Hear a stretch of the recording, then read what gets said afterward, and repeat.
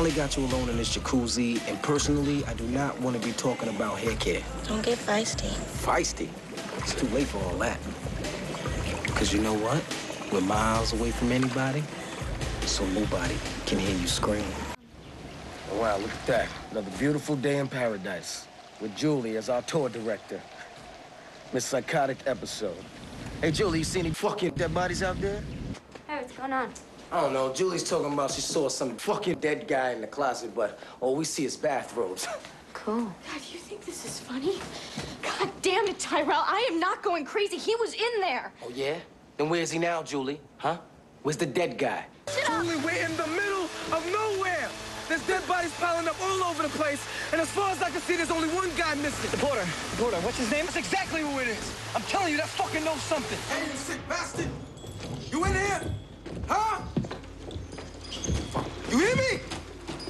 Sick motherfucker. Some crazy shit in here, man. Oh, yeah, no doubt. This is our fucking killer. So then where is he, huh? Where's this Ben Willis guy, huh? I don't know.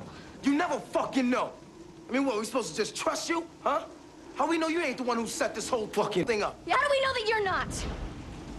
What I really need is a gun, not a knife, but fuck it. So what's up? What are you gonna do with those? Huh? You gonna butter them? You gonna clean vegetables? I don't know, I'm just fucking hungry. It's a long, fucked up story, and all I know is that this is the worst vacation of my whole life.